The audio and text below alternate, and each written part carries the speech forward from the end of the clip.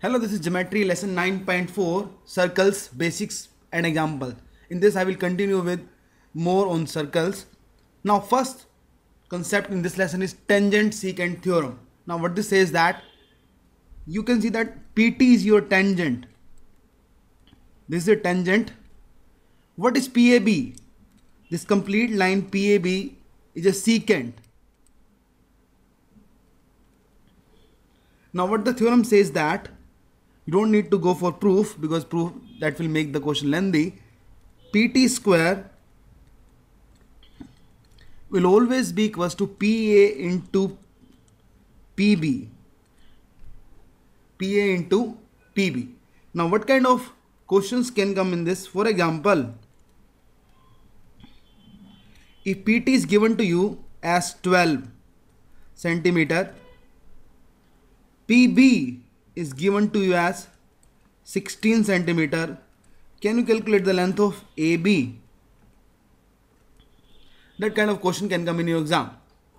Now we know that PT square is equals to PA into PB. This is 12 square, PT is 12 square, 144. PA we don't know. PB we know that 16. So can I say that PA would be how much? 9. Because 16 into 9 is 144. When PA is 9, this PA is 9, this is 12, this complete is 16. So can I say AB must be 7? Then only 9 plus 7 will make it 16. So your answer should be AB is 7 centimeter, and that will be your final answer. Next concept is PAB as well as PCD. Both are secants. Now what's the property? Property is that PA into PB, this will always be equals to PC into PD. How can we prove this? We can prove with the help of tangent secant theorem we just discussed in the previous slide. How we can draw a common tangent? Can I say that this is the PT? I'm just making it. Now if PT is a tangent, PT is tangent and PAB is secant, you can apply the tangent secant theorem, which says that PT square will be equals to PA into PB. Now second case, PT is a tangent. Now PCD is a secant. Again apply the tangent secant theorem. PT square will be equals to PC into PD. Now left hand side of the both equations are equal. We can say that right hand side will be always be equal. So can I say that PA into PB will be equals to PC into PD. So this you can easily prove with the help of tangent secant theorem. Next concept is very interesting. It says that if AB, this AB is your chord as well as CD is your chord. AB and CD are the chords of circle. They are chord, they could be diameter also. In general I am taking AB and CD are chord of a circle, chords. Now what the property says that, this property says that they intersect at point O dash. So AO dash into BO dash will always be equals to CO dash into DO dash. How can we prove that? We can prove by the properties we just discussed. What you have to do, you have to first join all these 4 lines. 4 points A and C you need to join, A and C. Also you need to join A and D. You can join B and C. Also you can join this D and B. Now if I look at the chord arc BC, we just learned in the few lessons back that the angle subtended by arc in the same segment are equal. Look at the arc BC.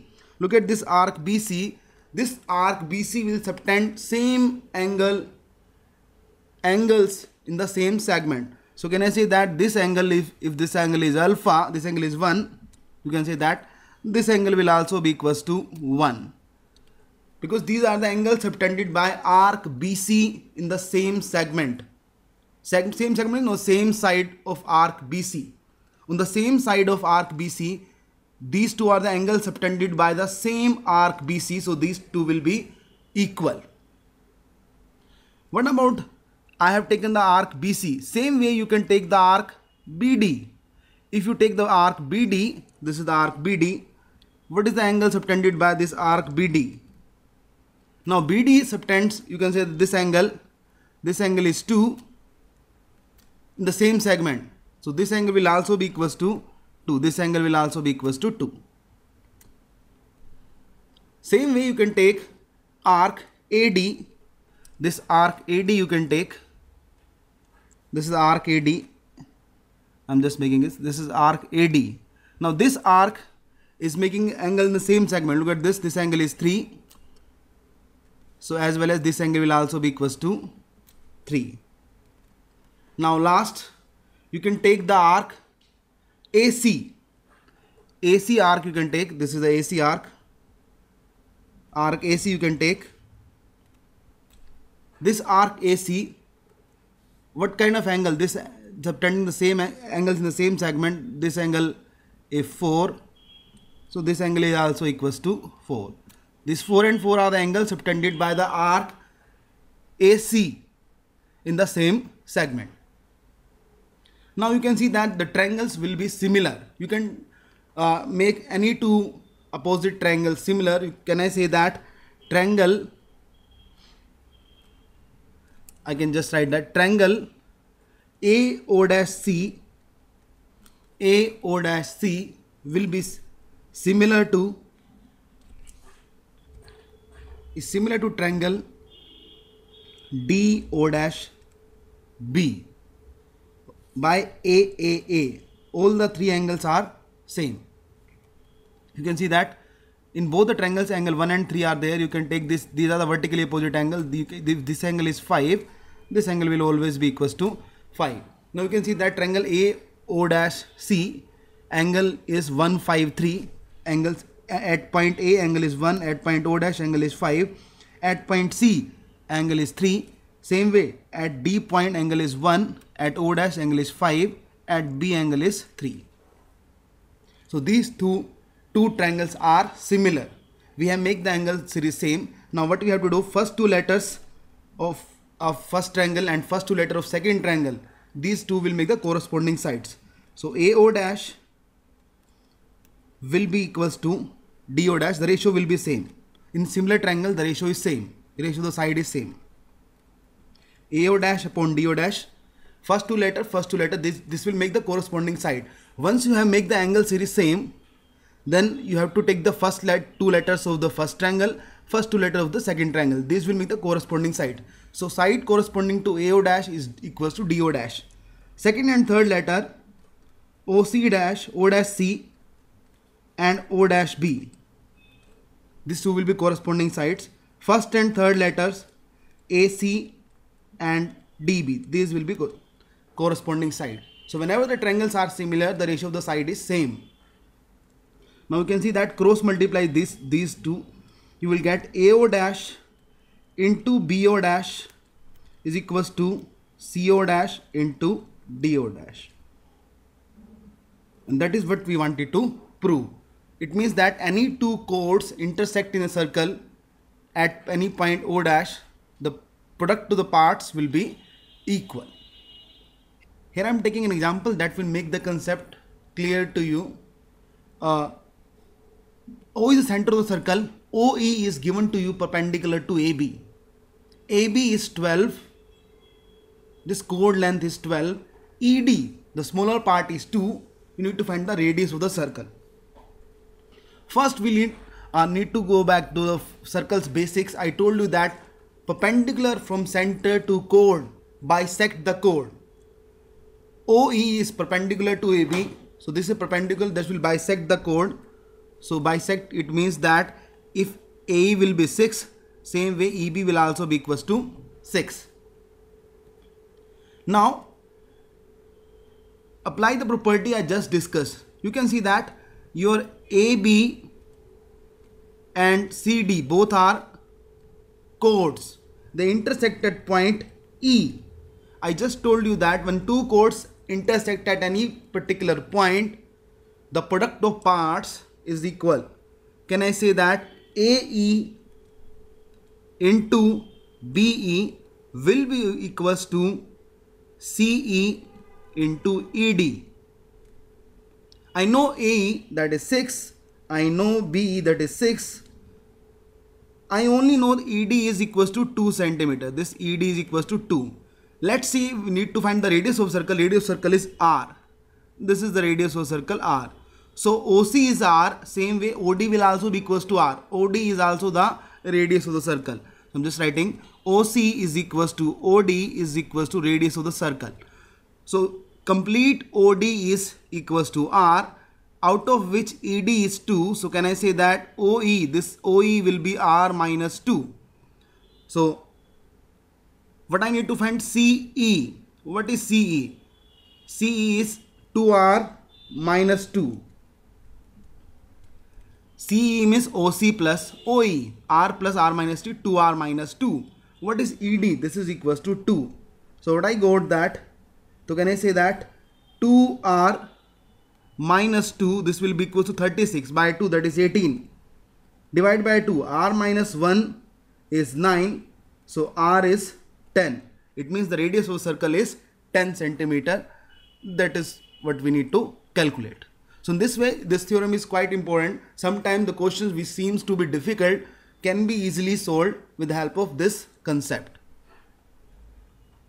Next is alternate segment theorem. This says that if AB is a cone, CBD is a tangent at point B, this says that the angle made by a chord with the tangent, this angle, if this angle is X, angle made by the same chord in the alternate segment. Now chord AB is making an angle X with the tangent. Now alternate segment will be here. The angle made by the same chord in the alternate segment will be same. This angle will also be equals to X. We can easily prove that. Let's draw the radius to the tangent at point B. Now this is, we know that radius is perpendicular to the tangent at the point of contact. So this complete angle will be equals to 90 degree. This complete angle I am just making, this complete angle OBD. This complete angle is 90 degree. This complete angle is 90 degree. Out of which part of the angle is X. So can I say that this angle will be equal to 90 minus X. I am just writing 90 minus X.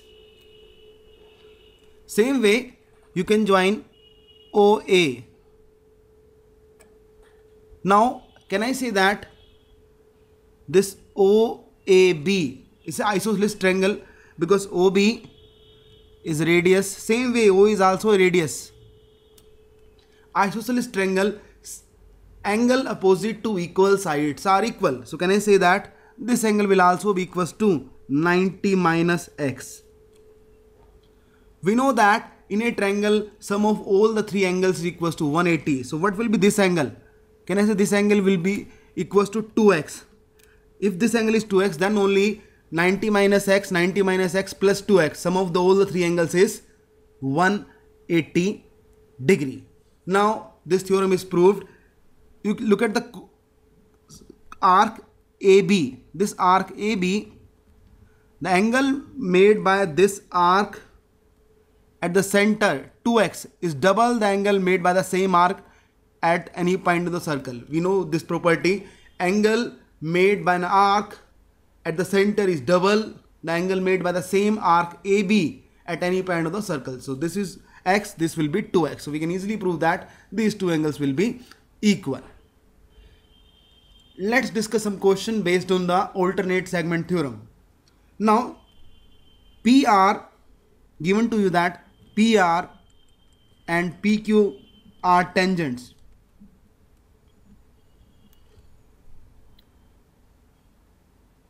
Now we need to find the value of angle x. Find the value of angle x. PR and PQ are tangents. Find the value of angle x. Now apply the first we can say that solution. Can I first say that P R will be equals to PQ, the length of tangents from any external points to a circle are equal. That will make this a isosceles triangle. PQR will be isosceles triangle in which angles opposite to equal sides will be equal. So can I say that this angle will also be equals to Y. Now we know that in a triangle sum of all the angles is 360 degrees. So can I say 30 plus 2Y is equals to 180. So 2Y is 150. We get Y is equals to 75 degree. So this angle is Y is equals to 75. This angle is also equals to 75 degree. Now apply the alternate segment theorem. You can see that there is a chord QR. This chord QR is making an angle 75 degree with the tangent. The same chord QR will make the same angle in the alternate segment. So this will be equals to 75 degree. So angle X is equals to angle Y is equals to 75 degree, our final answer. Next is also example based on alternate segment theorem. You should first try to pause the video, try to solve this question yourself, then look at the solution. Now the question says that PQ is a tangent. You need to find the value of X. First of all, can I say that what will be this angle? In a triangle, sum of all the angle is 180 degrees. So 110 plus 20, 130. So this angle will be equals to 50 degree. Now, what about we can apply the alternate segment theorem. What the theorem says that angle made by a chord with the tangent, this 50 degree angle, the same angle will be formed by this chord QS in the alternate segment. So this angle, the angle formed by QS in the alternate segment, this angle will also be complete, will be also be equals to 50 degree. Applying the alternate segment theorem, the angle made by chord QS, look at the chord QS with the tangent is 50 degree. The same chord will make the same angle 50 degree in the alternate segment. Now look at the triangle QRS. Look at the triangle QRS. In this triangle QRS, 110 degree is the external angle. We know that external angle is equals to sum of two opposite interior angle. So external angle is equals to 110. This will be equals to sum of two opposite interior angle. One of them is 50. Can I say this angle will be equals to 60 degree. Exterior angle is equals to sum of two opposite interior angle. Now look at the arc RS. This arc, look at this arc RS. Now angle made by this arc at any point on the circle is 60. So angle made by the same arc RS at the center will be double. This angle will be 120 degree. So answer is 120 degrees, our final answer. That is the value of X. So that was all about lesson 9.4 circles. I will continue with more on circle in the next lesson. Thank you.